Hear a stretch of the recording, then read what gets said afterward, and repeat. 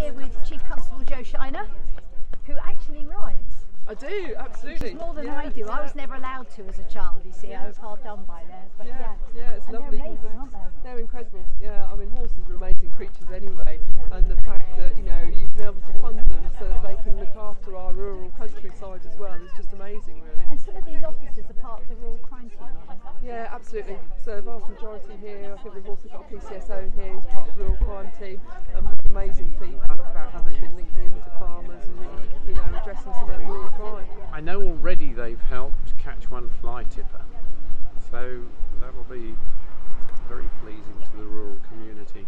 But just seeing things, seeing dodgy white vans, who knows where that takes us. I'm really encouraged that there are more people on the ground out there, and that when we see bits of information, snippets of information, we can pass them on, and they may start to make a difference in actually catching criminals and putting people behind bars.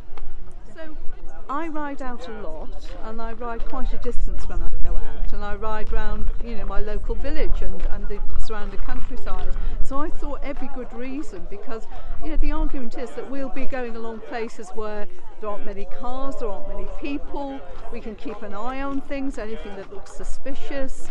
Recently people have been putting up notices talking about fly tipping. And I've got to say, I think that would be the highlight of my equine ranging, would be to catch someone red-handed fly tipping, because you can imagine those are the type of things we can catch. And people have, some of our group have managed to take the number, and especially now we've got our head cams, so we can keep a better eye out and be able to take note of the numbers far more easily.